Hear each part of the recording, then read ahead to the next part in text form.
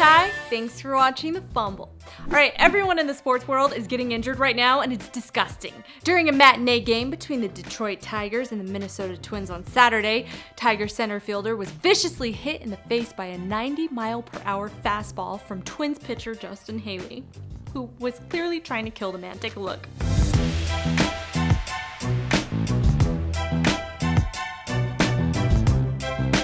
Nick Castellanos tallied 2 RBIs on 2 hits with a double and a home run. Take a look at him smacking an RBI double into a left center field gap, giving the Tigers a 4-3 lead in the 6th inning. We also had a nice little fight. Oh yeah, the bench is cleared as Miguel Sano and Matthew Boyd were ejected in the 5th inning for doing this.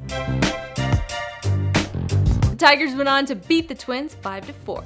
They played again on Sunday and whooped them, by the way. Tigers beat the Twins 13-4. Yikes.